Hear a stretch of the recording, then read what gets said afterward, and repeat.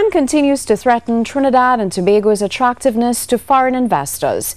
The concern raised by CEO of Guardian Group, Ravi Tewari. Mr. Tewari was among other panelists discussing Trinidad and Tobago's economic outlook for 2019, hosted by the American Chamber of Commerce on Tuesday. It's a drag on the economy, significant drag on the economy, and it scares away foreign investment. No one wants to come and invest in a country that has a crime problem and is perceived as having one. It's not safe to send their employees.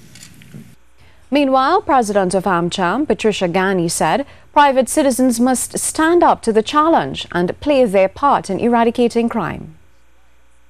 We need to go into the communities, we need to work with the schools, we need to start changing that kind of mindset to see what is causing the criminal behavior. Yes, crime is bad all around, but we have to try to fix it.